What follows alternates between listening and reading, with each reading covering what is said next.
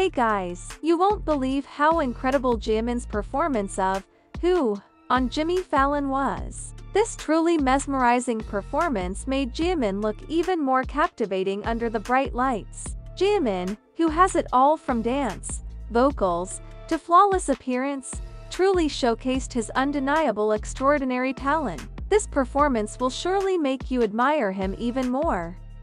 In addition, another exciting moment was when J-Hope danced to the funky remix version of Who by Jimin. J-Hope's energetic and enthusiastic performance added even more excitement to the already awesome song. Have you seen the video? If not, you must watch it because their performance is truly unforgettable. Jimin's song, Who, also achieved another incredible feat. The song debuted at #94 on the TikTok Top 2000 song chart just 3 days after its release. This is a very impressive achievement. Don't forget to keep sharing the song on TikTok and support Jimin to achieve even more accomplishments.